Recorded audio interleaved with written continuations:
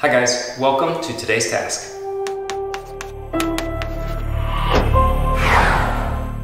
For today's task, I am going to show you how to remove trim and molding around doors and around the floor perimeter of your home. If you're going to be changing it for maybe updating new trim, or if you're going to be installing hardwood floors and you need to adjust the height of your trim, I'm going to show you how to do that using one tool. No, wait. Two tools. Oh, wait. Three tools. Four tools. I don't know how many tools you'll need, but these are really the essential ones. A knife and this particular trim puller.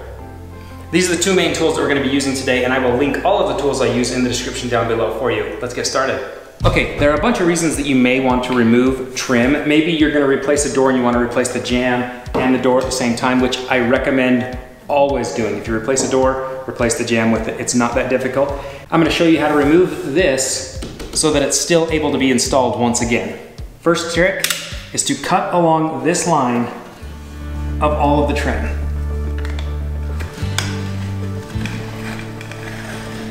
Now, I'm gonna be getting rid of this trim. It's not staying, it's not going anywhere, but I still wanna make that cut line because if I just go and rip it off, sometimes it'll grab the paint and tear out the paint really abrasively with it. So I still recommend cutting every single time.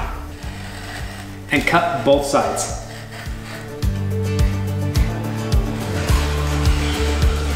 I'm gonna work my way all around the room as well and cut that trim out.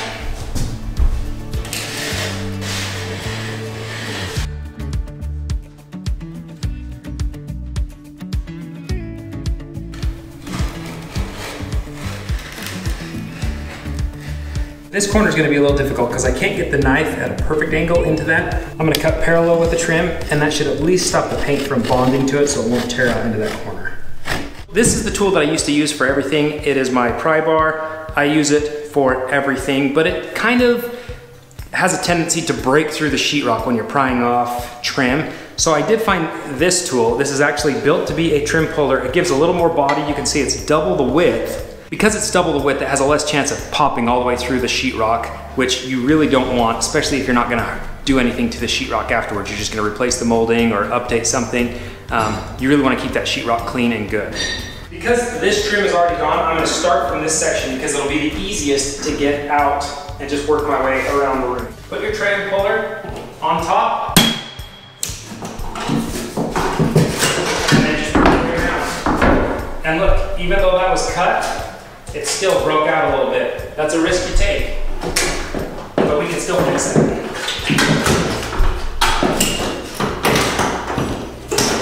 If you're gonna be putting this trim back, I really recommend that you delicately just pry along it and pull out.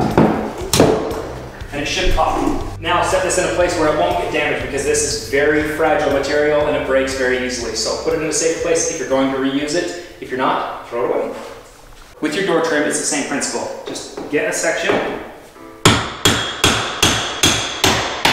start it,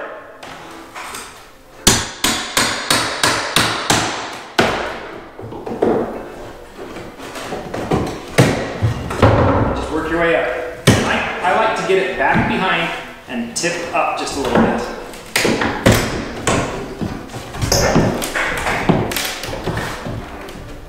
Whatever you do, you don't ever want to tip this way. You don't want to pry it this way because there's a chance you're going to pinch that sheetrock and break it. You want to just pry it up, parallel to the grain.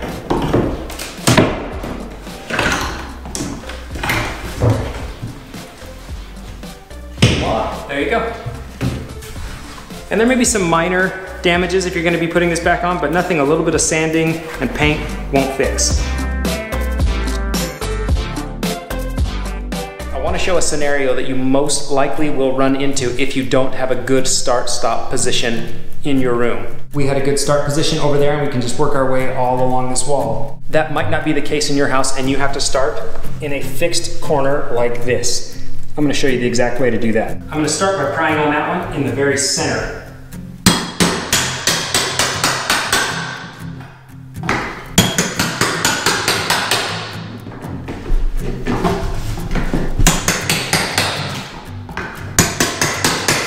Sometimes when you're hammering this tool down, you'll feel it hit a nail. Just come up and move over and start down a different spot.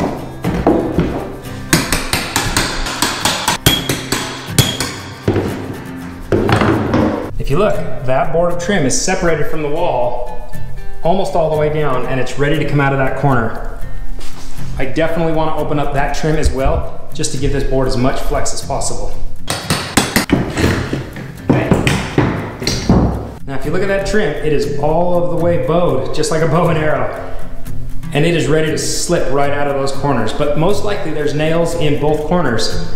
So we're gonna be really delicate right here. And looking at this corner, you can actually see that the wood has slipped away from the wall, which is exactly what we have to do. And there you go, it popped right out.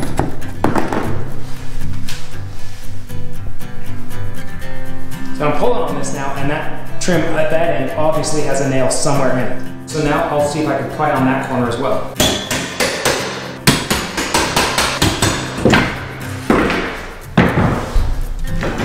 Now that trim's out. And this trim is still in great condition. It does have a lot of coats of paint on it, but if you're gonna keep it, it's not that difficult to sand it, clean it up, and get it ready. Now, the big thing is to be getting these nails out.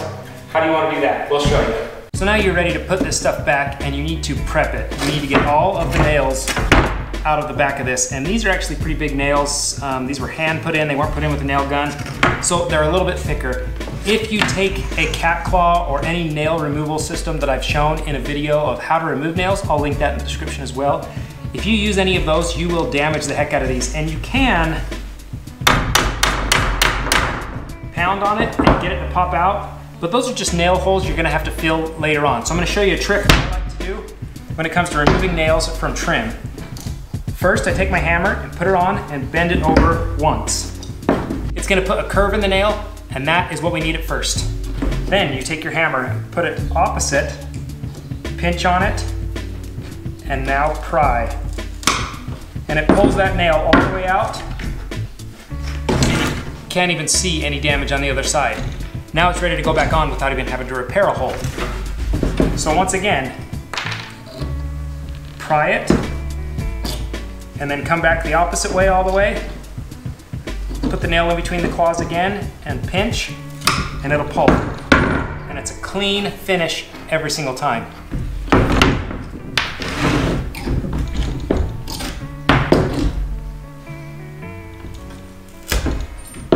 So nails pull really easily out of this stuff because it is real wood and it's just functions a lot better. This is fiberboard and it's put on with brat nails. These are a pin style nail, and this is most likely what's in your house if it's a newer home. I want to remove those the same way because you'll never be able to dig at a brat nail and get it out from here, but I want to salvage this piece. And the trick with the hammer doesn't really work here either because they're a little bit too thin of a nail. They don't have enough body to them. Sometimes they'll go. That one actually went. But I'll show you another trick for those as well. For pin nails, you want to pull them through the exact same way, but I like to use linemen. These are lineman pliers. They are a little bit more expensive, but they're a good sturdy set of pliers to have. Simply grab it, pinch, and rotate, and it pulls through. And once again, there's no marks on the back side. And just go along and remove all your nails. So your trim's ready to go right back up. It does put a little bit of damage on the back side of this, but nothing you can't kind of clean up just a little bit. But you should still be good to put this right back up, paint it, and sand it, and it's good to go. You guys, today's a simple video, but if you like the video, give it a thumbs up. If you're new to the channel, subscribe. And if you want to catch every video that we put out every time, click that notification bell right next to the subscribe button, and we'll see you guys next time. Bye, guys. Hi, guys, and welcome to today's task. No, but we gotta get it cleaned up. And I'm gonna continue working my way all the way around. These are the tools with your door trim. It's the same front with the door. And sometimes when you put this, so now you're ready to